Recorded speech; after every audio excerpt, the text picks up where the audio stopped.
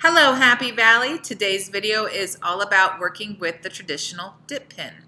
So if you have not done so already, you need to come by and pick up an art kit from the front office. But if you have picked up your art kit, the supplies that you're going to need for this assignment are the pen itself. This is the nib you'll need.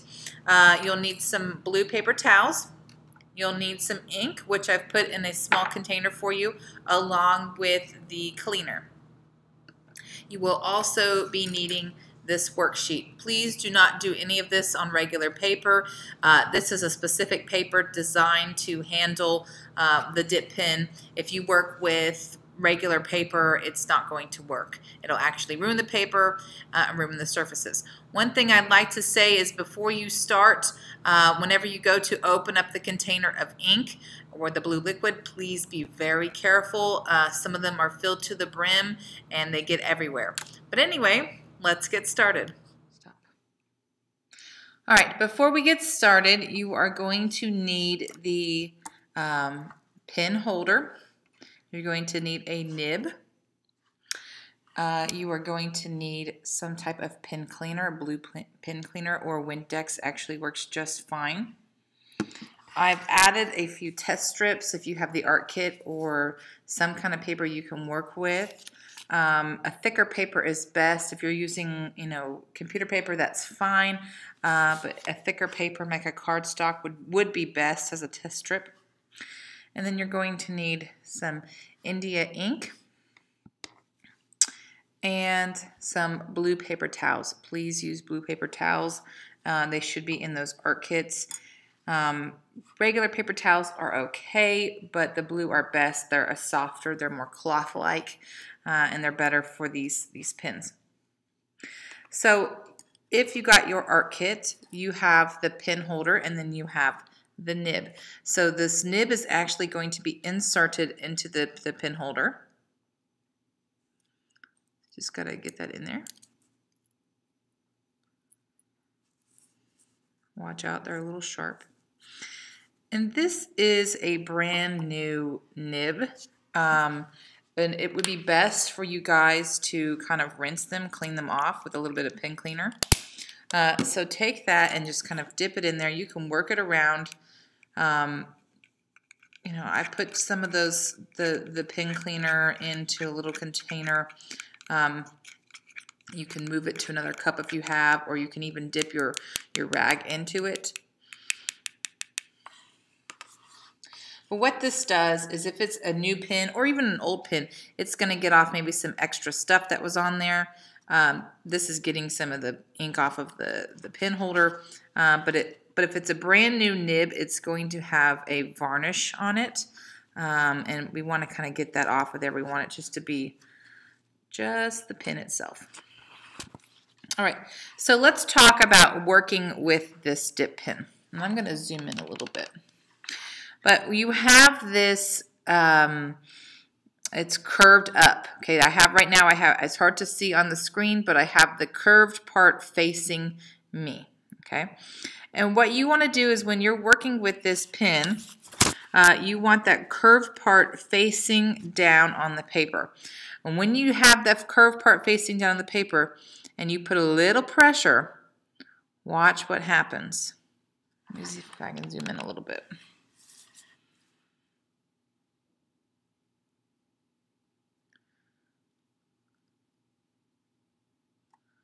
Can you see what's happening? Look right here in between. There we go. You see what's happening. So those little things that are opening up, those are called the tines. They're like little legs. In this space in between here, that's known as the reservoir. That's the bladder. Okay?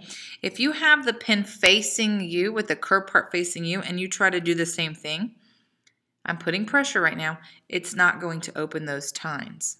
Okay, the pen's not going to work properly. So when you use the dip pen, you want the curved part to be facing down on the paper. Now, you barely have to give pressure with a brand new nib or with any nib actually. If they are not properly working, you'll have a lot of ink being blotted down. There's all kinds of things that can happen when you're first starting to work with the dip pen. So it's frustrating, to say the least, because you're going to sometimes see where you'll have big old blobs of ink that are going to pop out, and that's just, it will eventually go away with practice, and sometimes you just can't even control it. It can be quite frustrating because India ink is very permanent. There's really no way to absorb it or pick it off of the paper. So if you have a mistake, you're just going to have to live with it, work with it, or restart over. So what we're going to do today is work on the worksheet. Now, these were in the art kits. They were also available for pickup at the office. What we're going to do is practice some of our marks. So our first one is going to be hatching. Now I have these test strips here for you. These are, I put them in the kits. They are for you to kind of practice and test on, maybe before you want to work on your dip pen. I always like to keep one right next to me that I like to check my pen, make sure it's working properly before I just go and make a mark. But we are going to be creating small value scales working with the pen and ink mark that we're working with, so hatching. We have lightest on the left-hand side, darkest on the right-hand side. I prefer to work from right to left. One reason why is I'm left-handed. So if you are left-handed, you totally understand what I'm talking about, because lefties, we work this way, so my hand ends up getting into all this stuff and dragging it along with me. The other reason why I like to do the darkest to lightest is I can see I made my darkest mark. I need to make this a little bit less, a little bit less, a little bit less, a little bit less. Sometimes for me, it's harder to add more, add more, add more. So anyway, when you work with the ink, and you want to put ink on the pen, you just want to get it to that reservoir, to that rectangle. So you don't have to completely submerge that entire pen. You just really want to get to the point where that reservoir is. And I like to sometimes tap a little bit extra off.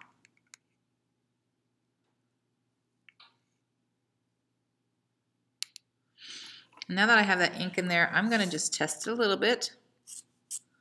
And I'm barely making contact with my paper. I make a very light mark. The more pressure you add, the darker that mark is going to be. So you really just want to hit the paper with the point of your nib, lightly putting any kind. I'm not even putting any pressure. I'm just letting the nib meet the paper, and that's how you make those marks. So don't put pressure. If you're one of these kids that puts a lot of pressure on the pen, you're going to have a lot of ink blobs. But anyway, hatching is marks made in one direction, all working in the same direction. So I'm going to go at an angle because it's just easier for me. And they're tiny little marks, and we want to fill that space with these tiny marks. And you'll notice if you're not putting a lot of pressure that you will have a good amount of ink left over. It's really not going to use up the ink as fast as you think. So I've got those marks all going in one direction, and that's going to be my darkest mark.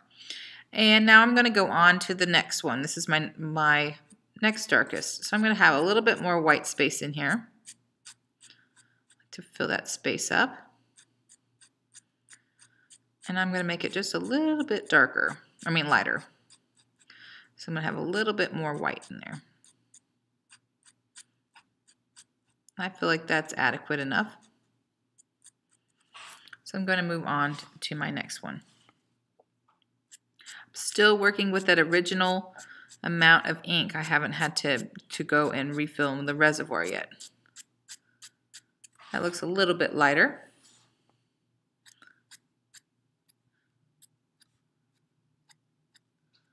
Notice now that I'm kind of moving around that space. I'm not really filling every little space in. That looks a little bit lighter. And then this one is my lightest, meaning I have the most white space in here.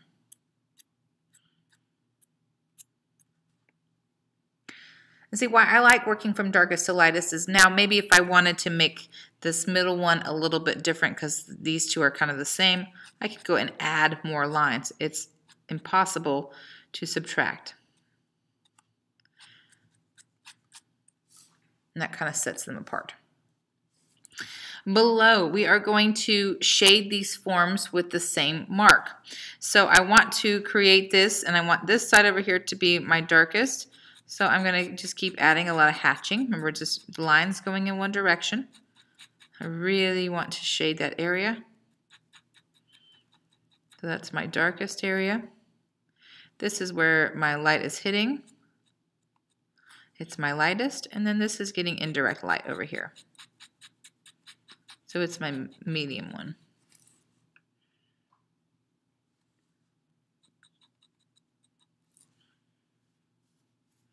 On the sphere, these are just little lines going in one direction. You decide where that light source is hitting. We're going to shade this using hatching marks. Remember, lines going in one direction.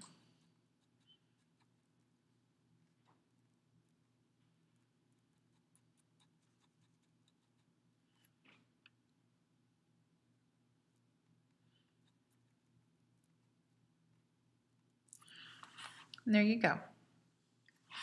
Let's move on to the section below it, the cross hatching.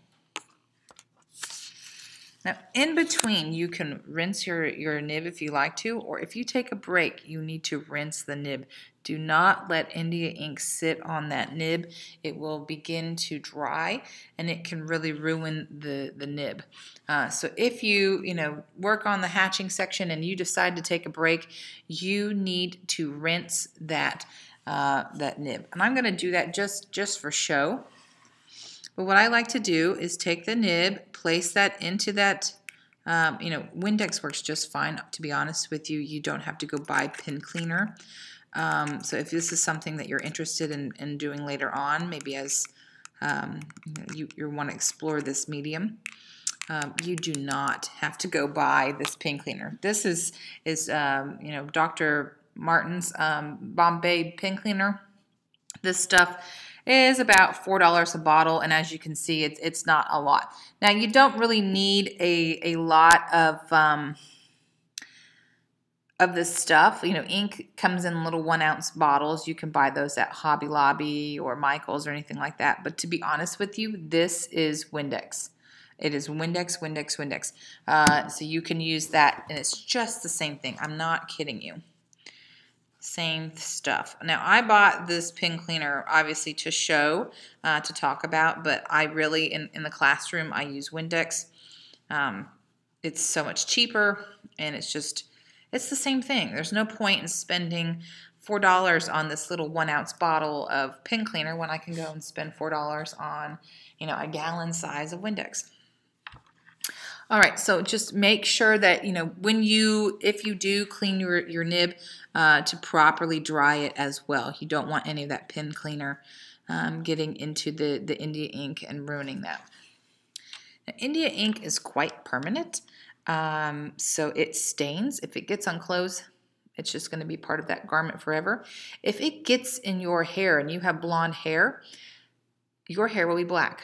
And I am a hairstylist, and I will tell you that India ink will not come out with bleach. So if you do have little blonde hairs, don't get them in that ink unless you want to have black hair forever until you cut it off. I mean, I'm not kidding you. This stuff is potent. Do not try to give yourself a little homegrown tattoo. You don't know what you're doing. You're going to end up getting hepatitis B. So do not stab yourself with these nibs and try to give yourself a tattoo. It doesn't work that way. Okay. Believe me, I've had these things done in my classroom. That's why I say this. So I'm going to add more ink to my pen. I didn't need to, but I wanted to clean my pen to show you what to do. So again, I'm going to add some ink. I just want to fill that pen to the reservoir. I really don't want to go past that threshold. Now, if you do go past that curved threshold, You really want to get off that ink before you start making a mark, or you're going to be pretty upset. What happens is the reservoir holds the ink in, but if you get up past this middle line threshold and you get up in this area, there's nothing there to hold that ink in. So once you hit vertically with the pen, it's just going to make a big old blob on your paper. Remember, you want to have this dip pen facing the curved part facing the paper. And we're going to move on to the cross hatching. So this is adding marks in at least two directions. So hatching and then crossing it. So again, I'm going to work on the diagonal.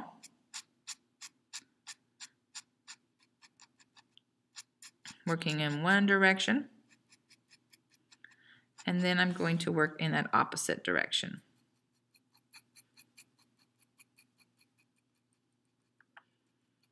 Now, every single line does not have to cross. And you can cross in multiple directions. If I'm going to do that, I like to turn my paper. Think smarter, not harder. Don't move your hand around, move that paper around. I'm just going in 4 directions. I'm really going to make this nice and dark. So there is my darkest section. I'm now going to go on to the next one. Leaving a little bit more white space in between.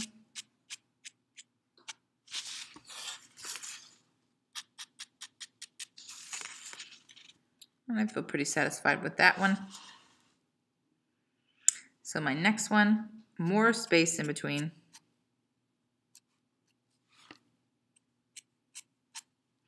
Now, one thing, and I think this is happening to my pen right now, is it's picked up some fibers of the paper.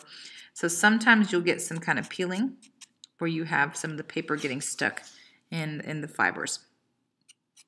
And at that point, you just need to kind of take your rag and get out as much as you can.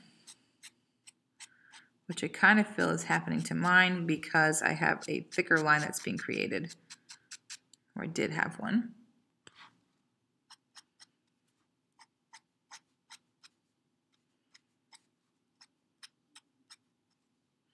And there you go.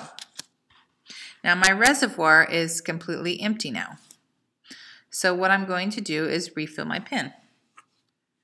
But before I do that, because I feel like I have some fibers in here, I'm just going to take this pen onto this little rag, press out, get off as much ink as I can, and I'm ready to move on to the next one. Come back in here, refill my pen to the reservoir. I might test it on this little test strip. That feels better. All right, and adding some shading. So again, this is going to be my darker section. Hatching, cross hatching.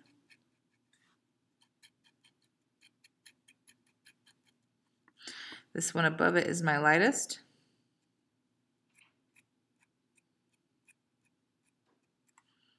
And this one down here is my middle grade.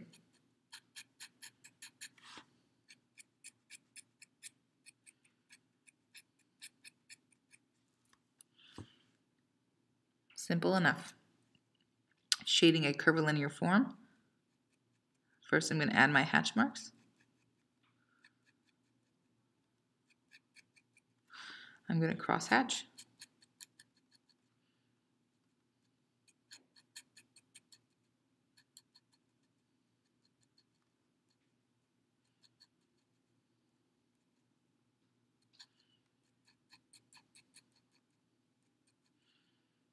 And there you have it.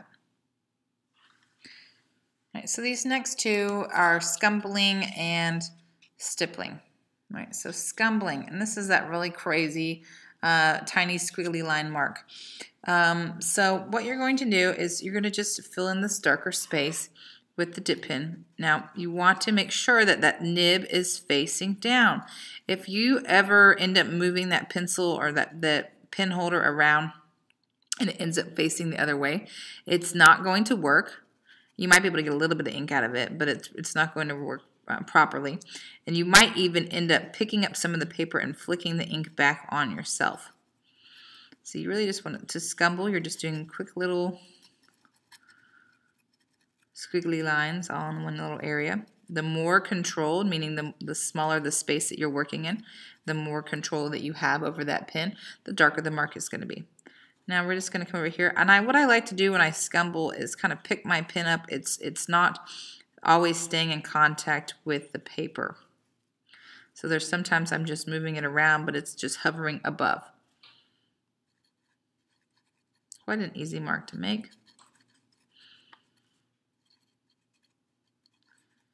This one's fun for a lot of the kids.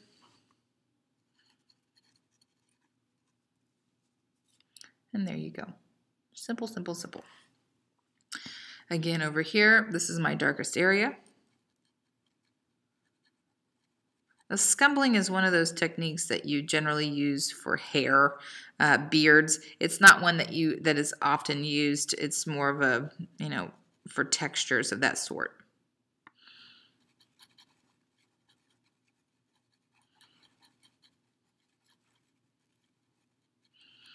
And also, you really want it to be as wild and about as you can. You don't want to sit there and make the same exact mark over and over again. So you want to skip around your paper.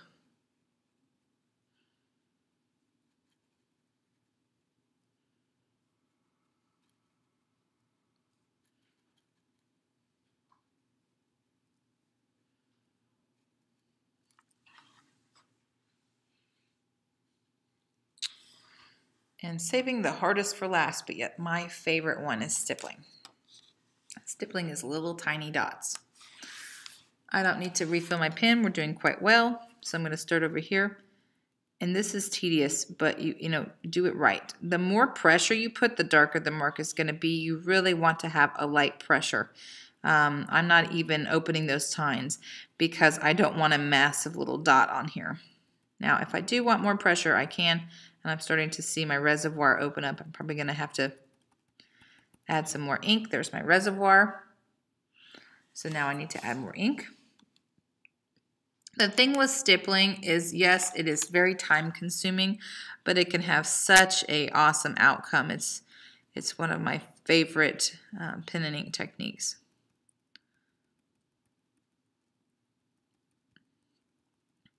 And you don't want to, what I like to call, jackhammer it. When my kids get tired or you get tired, you tend to make larger sounds with it. And sometimes, especially when they're working with the pens, regular pens that start sounding like this. All right, we don't need all of that, all that sound being added. If your hand's getting tired, if you're getting tired, take a break. Rinse off the nib. Go sit down for a minute, go watch a cartoon show, take 30 minutes, come back and work on it.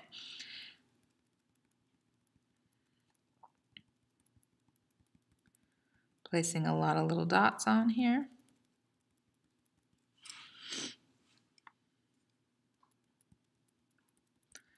And don't worry if your paper ends up getting a big old black ink blob on there. Okay, that's just going to happen. It happens. Once you learn to really control the pens, that's when that kind of ceases. Another reason why that might be happening is because you filled up past that threshold on the pen. So once you go past that again, you're going to have ink coming out.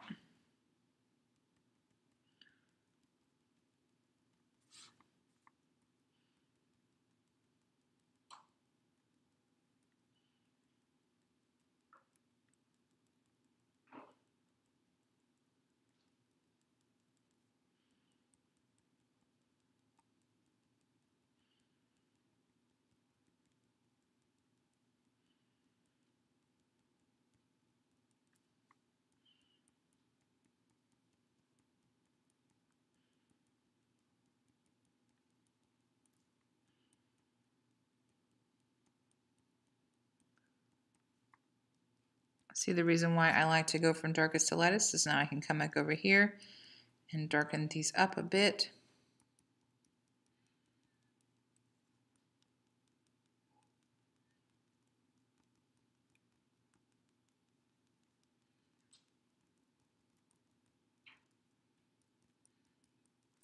And there we go. And let's add some shading to these areas.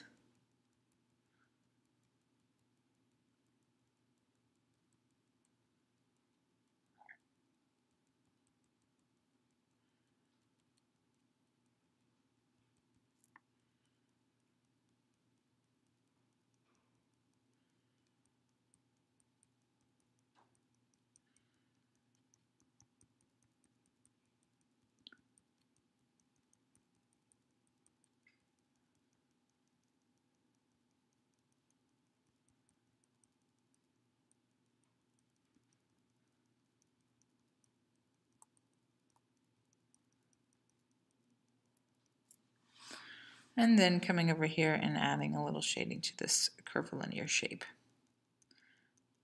Follow the shape.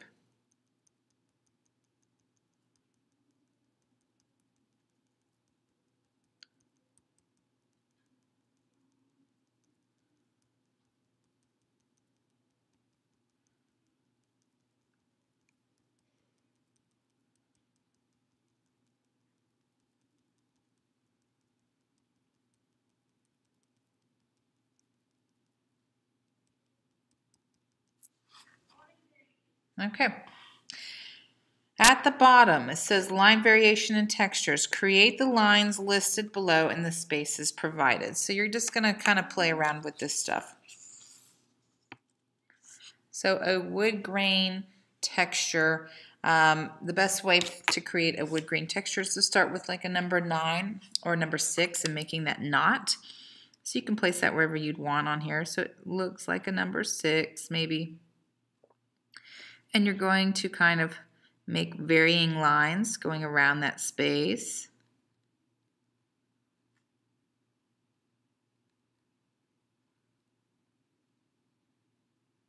You can make another number if you wanted to.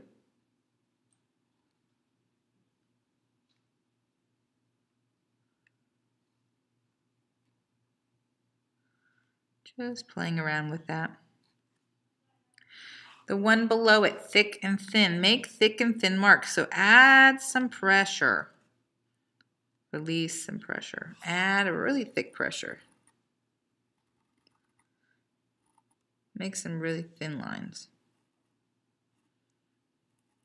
Just practice with that dip in. Make sure that the curved part is facing down. Make sure that you haven't ended up letting it turn around on you. My reservoir is empty, so again, I'm going to come over here, make sure I fill that up, not going past the threshold.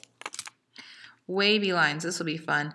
Try and do some wavy little lines in here. Making sure that pin, the nib, is facing the paper. You could even do some zigzag lines. You know, we think about working with pins, and this is just crazy. Imagine what we would have to do, you know, hundreds of years ago when they were using these types of pins all the time. They'd have to carry their own ink around with them. All right, and fur, that's something fuzzy. Make this look fuzzy, make it look furry, make it look prickly, whatever you want to. Just have some fun with it.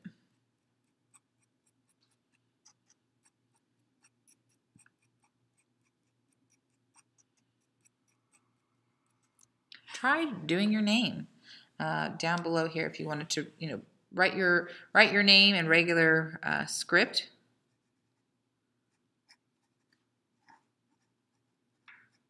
And then try and do it in cursive. I do so much better with the cursive part. All right, and the last little thing is practice shading the rows. I want you to try different pen and ink techniques and add some shading to this. I'm going to leave that for you guys. I'm not going to do an example for it. But have a little fun with it and create your own shading. All right, have fun and good luck.